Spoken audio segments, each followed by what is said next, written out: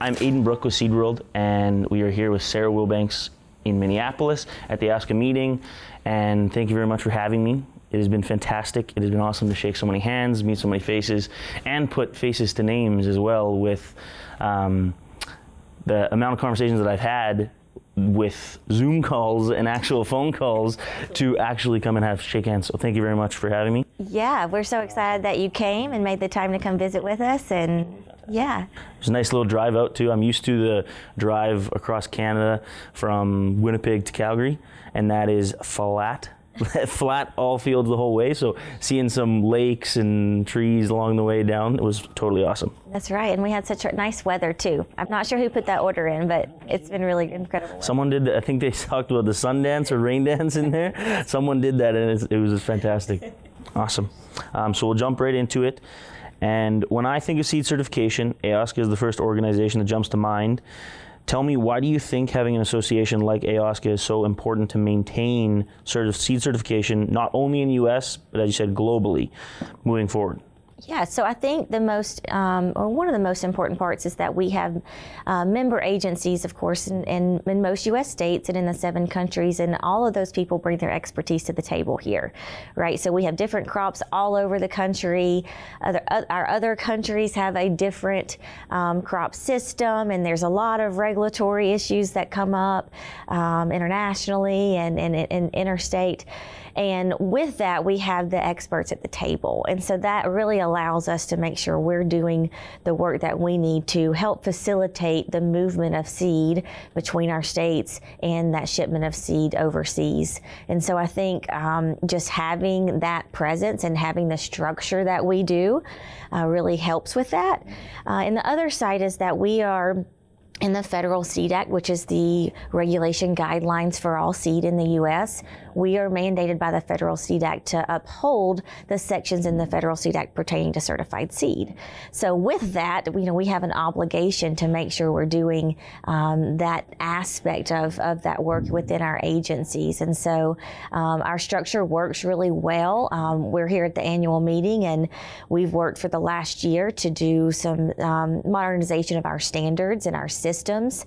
And so when something in the industry happens in one crop rotation cycle, we're able to research that and then address it within our meeting cycle before the next crop rotation cycle. And so we're able to meet industry standards and what the industry is looking for pretty quickly. And I think that makes us really stand out in our seed world. Seed world, yeah. No, I think that the help facilitate was really well said, and I think facilitate sounds like the right word to be used when it is talking about the different organizations that you are working with to make that happen and to meet these high standards. Because why do you certify seed? To meet those high standards that you have actually going on in the world. And globally, which I think is also a super impressive part of AOSCA, is that it isn't just focusing on the US. It is focusing globally, which is kudos to AOSCA for that, because it is not the easiest thing to be looking globally and to deal with the bigger problems around the world. Sure, right. So I think that's fantastic. As seed companies, maintaining seed quality is probably a priority. Number one for most companies. What can seed companies do to further help AOSCA and its mission to have certified high quality seed for our customers? Sure. I think the biggest thing seed companies can do that maybe sell or have certified varieties is help with that promotion. I think there at times is a lack of education within the industry, and I think we know that in anything to do with agriculture, right? We're always having to battle and try to explain what is it we do and how and why and responsible agriculture and things like that. And with our seed companies, it's saying, hey, this is certified seed, and this is what that means for you. And I think that's really the selling point, and what our seed dealers can do for us to help support us and help support our agencies is just help with the education piece. Help with the education. Awesome. I know another piece that comes from certification, and you recently spoke on this in an episode of Seed Speaks with Ashley Robinson, is this trending aspect of traceability. How does seed certification play into traceability? Yeah, that's a great question. And I think something that we really do need to bring more awareness to, because traceability is something that consumers are requesting now more and more so as the years go on. With certified seed, the traceability starts with the breeder. So all the seed that goes through our programs was established by a plant breeder who elected to put the seed in the program. And so that ties into the Federal Seed Act obligations and some Title V Federal Seed Act requirements. And with that, it says, hey, we know where the seed comes from and we know the characteristics of this seed. And so when that seed is planted, we look at that seed in the field for those characteristics. We make sure there's no off types, and we have allowances for all the standards and characteristics we look at. So that seed will actually be harvested, and a population of the registered seed will now go to certified seed. So we have a system of multiple years of multiplication, and now it does differ for every crop just a little bit, but that allows us to know exactly where that seed is at all time, who's been in the field, what we saw, the land history, any issues we see. And that's what's really valuable about our program, is that we have experts in those fields walking them.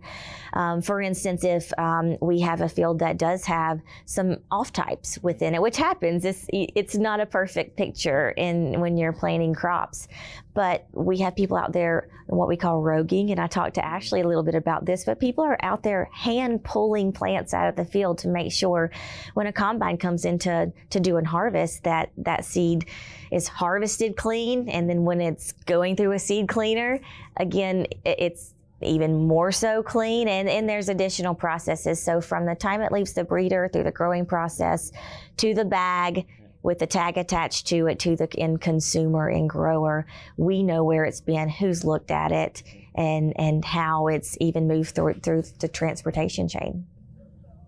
How important is the transparency side of traceability? I think this is more of a me question, and I know that transparency is one of the goals of traceability. Right. But when you were saying that, I mean, with our food and everything like that, consumers are wanting to know the full story, right? The full story of what was put on their seed, how their seed was treated, all those different aspects. Is the main goal of traceability to have that transparency to the consumer? Or one of the main goals, I guess? I think so. I really do think so. I think the consumers are driving all of these markets, right?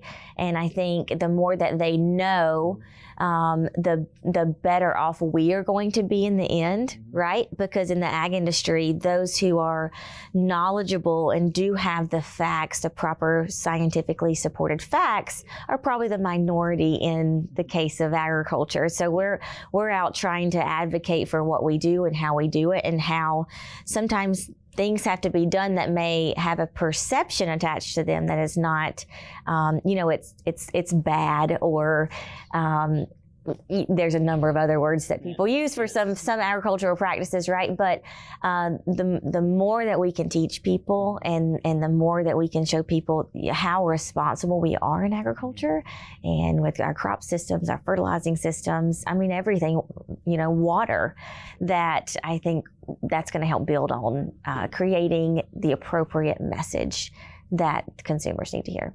I like that. No, I think that's fantastic. And I think the last one I have for you is, if there's one thing you want folks to walk away from the annual conference with, what would you want them to know?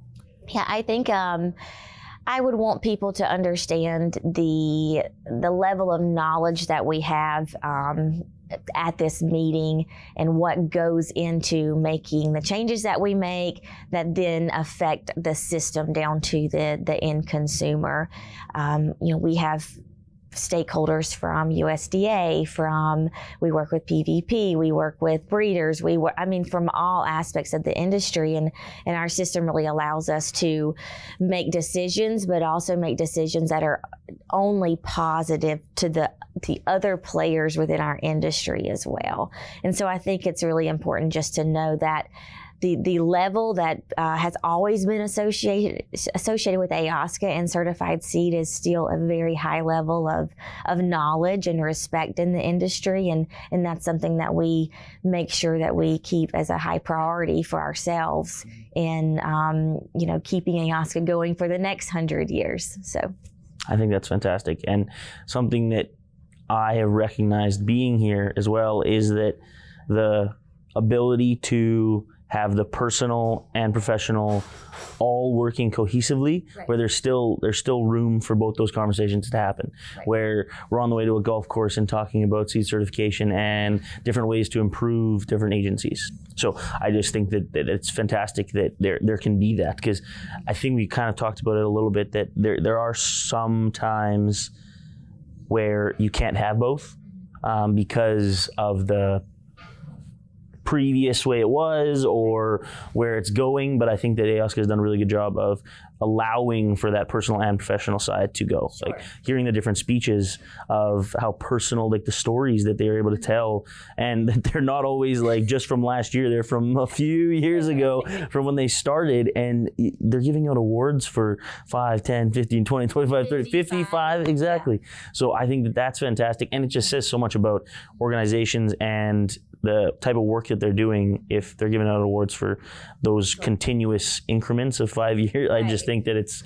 Yeah, people are really dedicated in our industry, for sure. And I think it really, anything in business, I think really boils down to those relationships that you build, working with people, being able to come to common ground on really difficult decisions. And that's what we're faced with in the industry that we work in.